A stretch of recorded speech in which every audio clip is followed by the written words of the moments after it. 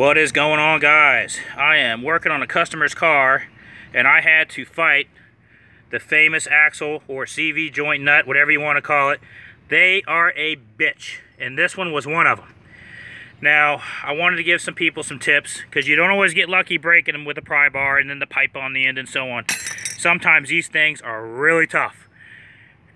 Penetrating fluid did nothing. And yes, this is a good product. I'm not trashing it. Here's what you got to do.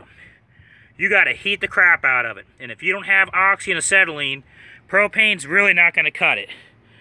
MAP gas. I'm not saying this is the way to go, but this will get you the heat that you need. You're going to concentrate around that nut for probably 10 minutes, maybe longer. You got to get it hotter than hell. And here's the trick. Once that thing is hot, you want to go inside and find a candle and start rubbing the candle around the CV axle.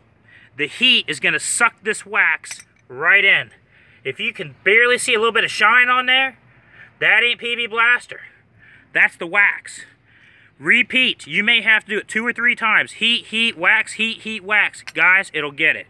Right about the time you're ready to give up, it's going to pop free. So hopefully that's a quick little helpful hint.